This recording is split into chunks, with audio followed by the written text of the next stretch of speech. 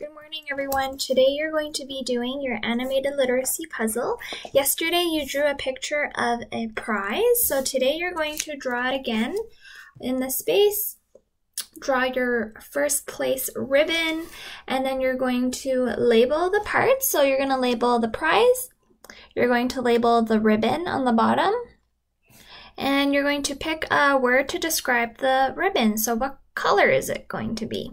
So pick a color, write down the word, and draw a little arrow pointing to the balloon. So just like you did yesterday.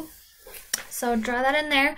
Then you're going to cut and glue your puzzle and then read your sentence to your parents, okay? So it says, they will win first prize. Let's read it 2 more times together. They will win first prize. Make sure you touch each word when you're reading. Okay, one more time. They will win first prize. So after you're done cutting and gluing your puzzle and you've read the sentence with somebody, you're going to turn your paper to the back and you're going to do some kid writing.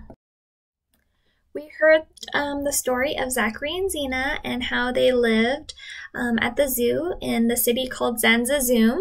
So I want you in your kid writing to write about what kind of animals would you have if you were to have your own zoo, and you can design any zoo that you want. What animals would you put inside? So write about what your zoo would look like and what kind of animals you would have, and then you're going to draw a picture of your zoo.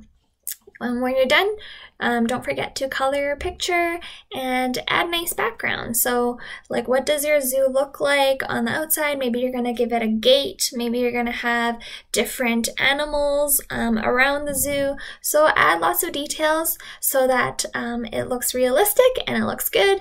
And I'm really excited to see what you guys come up with. And that's all for today. See you next time. Bye.